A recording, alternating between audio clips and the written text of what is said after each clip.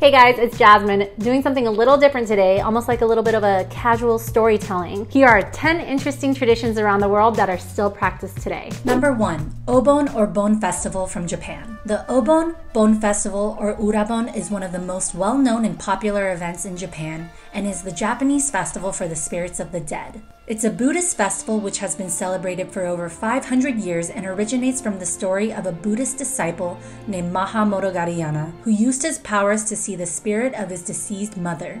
He made an offering and released her from her suffering, and he danced with joy, and this is where the tradition of the Obon dance comes from. It is now celebrated for 3 days on the 13th to the 15th days of the 7th month to honor and commemorate deceased ancestors. Traditions include paper lanterns being hung to help guide the spirits, Obon dances being performed, visiting the graves of deceased family members, and making food offerings at altars and temples. Many people dress up for the Obon dances, which act as a cheerful affair to welcome home the souls of their ancestors. Number 2. Songkran from Thailand. Songkran is known as Thai New Year or Buddhist New Year and is a festival held every year between April 13th and 15th.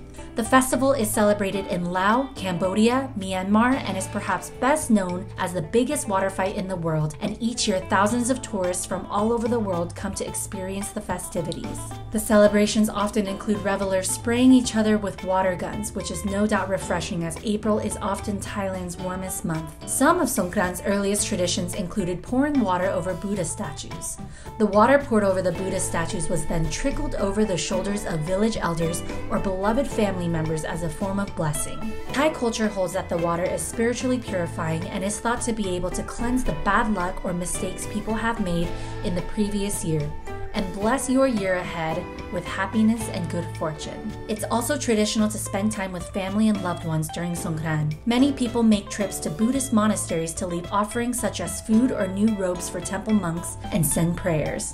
Number 3. Haka, a Maori practice from New Zealand. This ancient ritual dance comes from Maori legend. The dance is said to imitate the dance of Tanerore, the son of the personification of summer, Hineraumati, and the sun god Tamanuitera. It's said that the shimmering appearance of heat in the summer is Tanerore dancing for his mother, Hineraumati. The dancer's flickering hand movements are thought to emulate the flicking of Tanerore's dance. The haka consists of people chanting with foot stamping and body slaps in rhythm. It's often men that perform this, but women perform this too. They incorporate exaggerated facial expressions into the dance, such as bulging eyes and protruding tongues.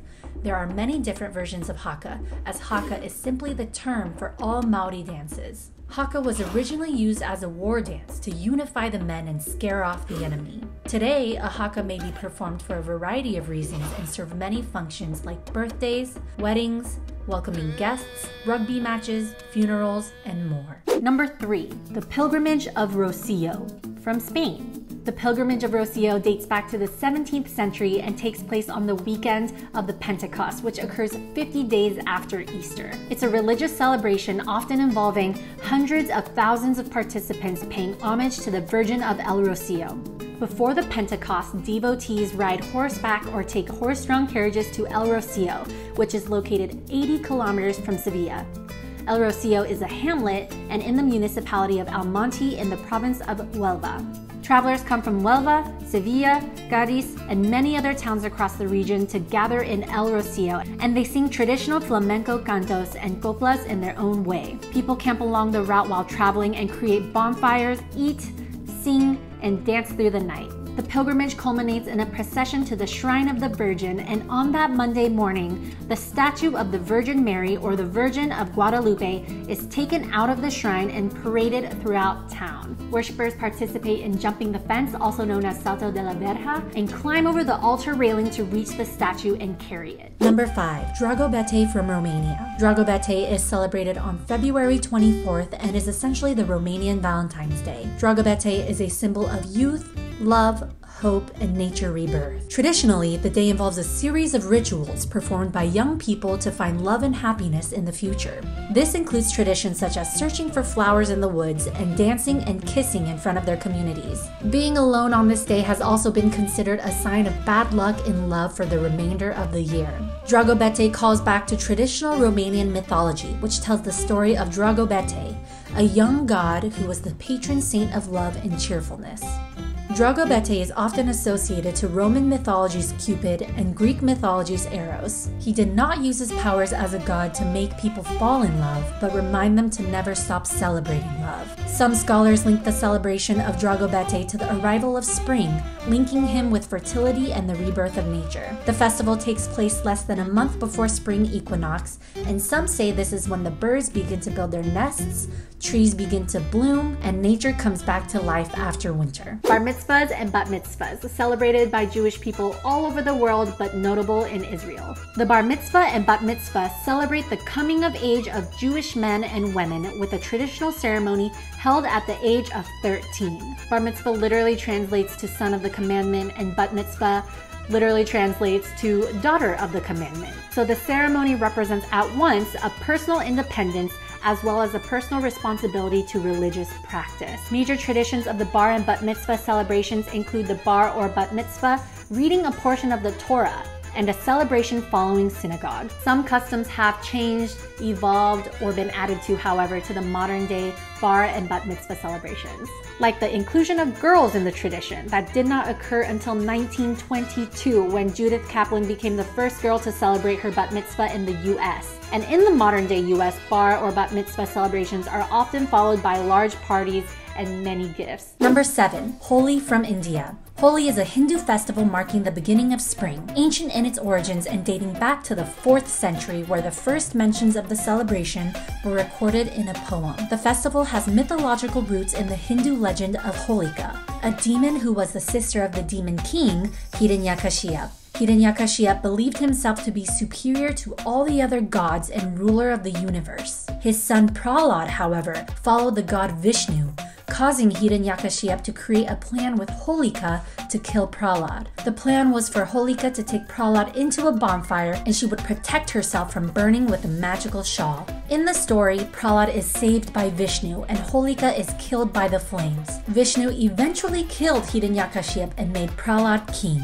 And so the moral of the story is that good will always triumph evil. The tradition of the Holi festival represents the cremation of Holika by lighting bonfires the night before Holi, sometimes taking the ashes of the fire and smearing them on bodies as an act of purification.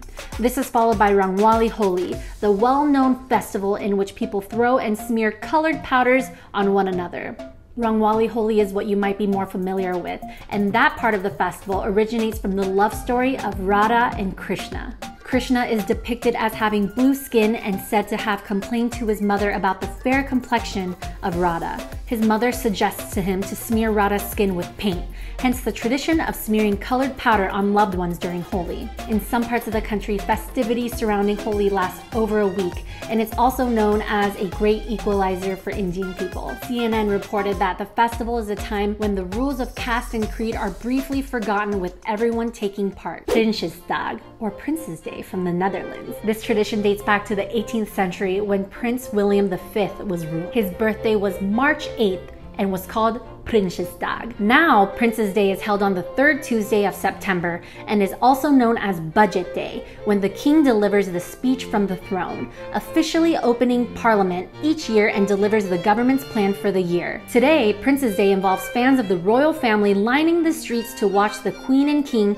proceed in a glass carriage from Noordenday Palace to the Ridderzaal, where the king delivers his speech. It's a large procession with many escorts and military personnel dressed in their royal attire, and it's a big event with thousands of people lining the streets. After the speech is delivered, the king and queen re-emerge from where the speech is given and onto the balcony where they wave at the crowd below. And for a week or so leading up to Prince's Day, festivities continue in Princes Festival, which involves many events including the hat walk, special boat rides, and unique meals. Witches' Night, or Burning of the Witches, from Czech Republic. This night is rooted in pagan tradition and takes place on April 30th. It's often described as a Halloween-type event where people gather to create witches out of straw and old fabric, and they're sent up into flames to ward off evil and bid farewell to the spirits of winter as the summer approaches. Parades and celebrations are held, people gather, dress up as creatures, make noise, play music, dance, eat, drink, and burn witch dolls in a big bonfire. Number 10, Carnival from Brazil, though it is also celebrated in countries throughout Latin America. So between the 2-day festivities in Sao Paulo and Rio de Janeiro, Brazil is home to some of the largest and most elaborate Carnival celebrations in the world. Carnival celebrations are highly nuanced and localized, varying hugely not only across Brazil, but all over South America. Every year, thousands of people crowd into the Sambadrome, the parade area built specifically to house their Carnival festivities. Here, they'll watch the annual parade, which includes floats or many samba schools with performances by the dancers in extravagant costumes. Carnival parties filled with dancing and drinking may last for weeks, as blocos or street parties continue throughout local communities. I know that was a lot of storytelling, but I find traditions super interesting, and I just can't believe that those were only 10 traditions that we talked about out of the many traditions that exist. So if you have an interesting tradition you want to share, feel free to leave them in the comments below. And remember, some traditions that may seem familiar to you may be completely foreign to someone else, so don't be afraid to share.